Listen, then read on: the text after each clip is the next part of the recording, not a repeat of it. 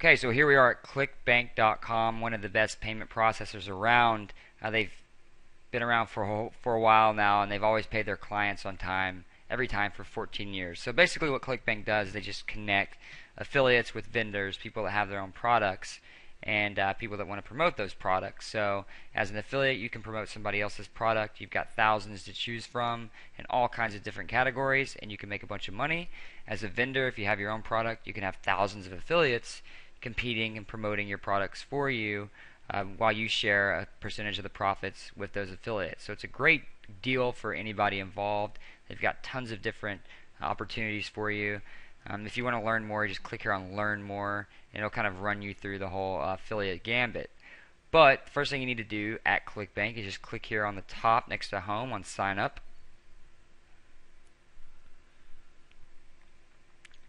And here you basically just put your name, your street address where you want your checks to be sent to, and then the actual, and remember to put your actual name, it's your name, not your business name or alias. You're going to take these checks to the bank and cash them, so it's got to be you. Then put your first, last name, make sure all this information is accurate. Use the email address that you actually want them to send you an email to, because they're going to send you your login information, and you'll confirm that. You'll put your phone number in here so they can contact you if they need to, and you just create an account nickname. Now with the account nickname, you want to make it something easy and simple, but you also don't want it to be like your name or something. A lot of times people will see that, and it's going to show up in the URL when they click on your offer. So if it's obvious that somebody else is getting a commission, sometimes people are weird about buying. I don't know, some kind of like justice mechanism or something. So what you want to do here is just do something generic, like maybe like index 55444 or 541, or just something that doesn't really seem like a name or like some kind of like, it just looks like another website code. Okay, just kind of blends into the URL. And then you'll come down here, click on I have read and agree to the terms and conditions, and then click submit, and they're going to send you your login information. So it's that simple. Okay, once you are all set up with Clickbank, you can just come here to Marketplace, and here on Marketplace you can see down here on the left side there's all kinds of different categories. Okay, so we talked about different niches you can get into. I told you the big ones were health and fitness, e-business, e-marketing, dating and relationship advice, which I don't think they have an actual category for that.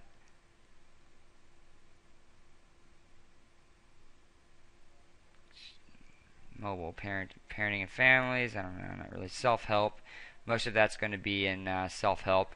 So here you can just look and see all the different categories. If you clicked on e-business and e-marketing, it would just show you the most popular ones from high to low in that category. So you can check all those out.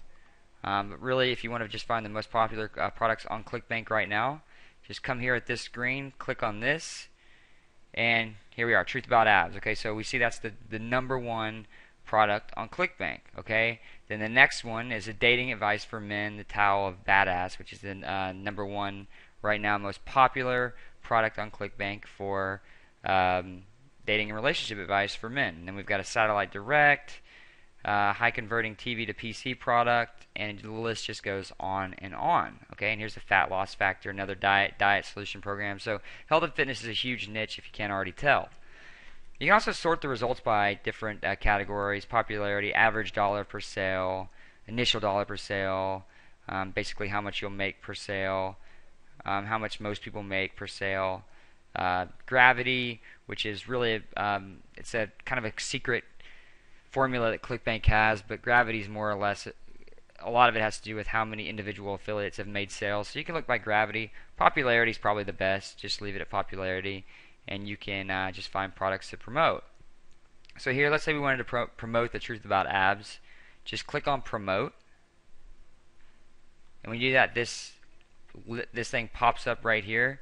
So basically, what you would do is you would just put your account nickname in here,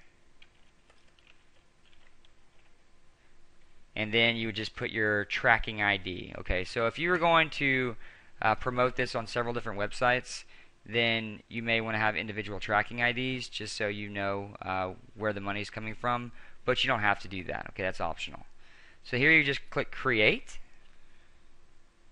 and bam. Okay, so now they've given us this cool little code here, this little link that you can have people click on, and they'll come to your offer. Okay, so if we click here, copy that,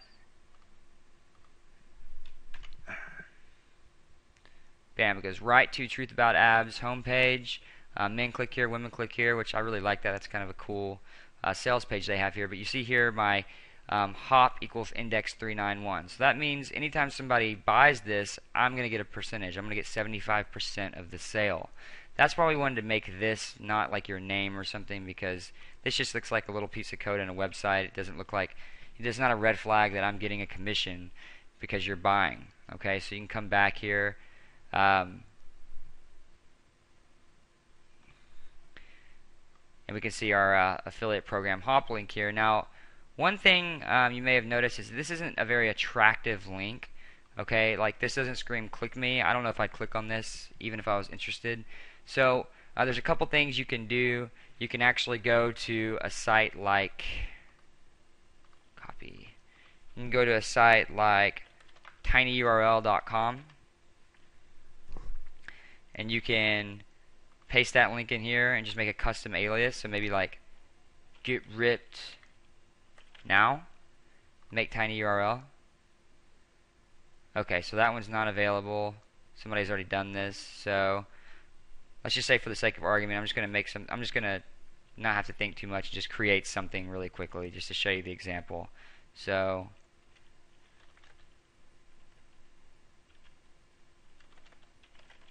get the truth 11111.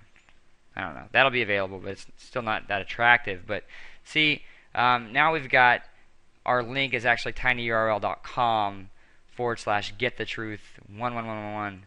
Okay, obviously we wouldn't want the 11111, but the whole point is this is a little better than this. Okay, this doesn't look that great. Okay, so this is actually going to be a better URL. So you can use this. TinyURL is free. Okay, it will say tinyurl. You can also, if you've got your own blog, which I'll show you how to do in the next video, is you can actually just create posts. You can create a hyperlink where you can just say, you know, click here to learn more, and then you can put the link inside the hyperlink. So nobody ever sees this URL. They never see this. Okay, so it doesn't really matter what it is, but you've got to have your own blog to be able to do that. Okay. There's a lot of sites like Facebook and places like that, and YouTube, that don't let you do hyperlinks. Okay, you have to put the straight link in. So that's a situation where you would want to be able to have a better looking URL. Okay, now if you do have your own domain and hosting, which I'll show you how to set up in the next video, then you can actually forward any of your domains to this URL right here. Okay, so what you would do is, let's say you wanted to use Namecheap. Okay, so you could just say forward Namecheap domain. All kinds of information here. Just click on how do I set up a URL forwarding for a domain. It'll walk you through the process. In the next video, I'll actually show you how to set up your domain and hosting and blog. But if you're not trying to get hosting and you don't want to have a blog, then you can always just forward a domain. So basically, let's say you bought your own website called, you know, The Real Truth About Abs. Then you could just have that link, therealtruthaboutabs.com. You could forward that link to this URL. So it would all end up in the same place. And the whole point of me talking to you about this is just to let you know that there's ways to get around the fact that this link isn't that attractive. So basically, real simple. You just go to clickbank.com, you sign up, you go to the marketplace, you find an offer, and then you just click promote. You type in your unique account nickname, click create, and then take the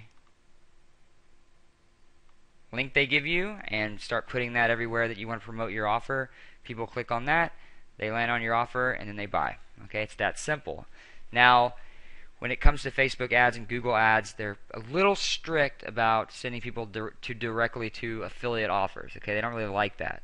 Google ads and Facebook ads have been known to shut down websites and shut down your ad campaigns, not websites, but your ad campaigns, because they don't like this for whatever reason.